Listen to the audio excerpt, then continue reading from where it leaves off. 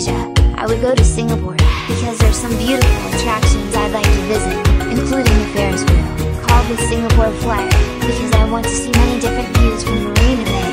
The Art Science Museum is one of the hottest attractions I would love to visit too, because it has the hottest art and science museums I will see in the future.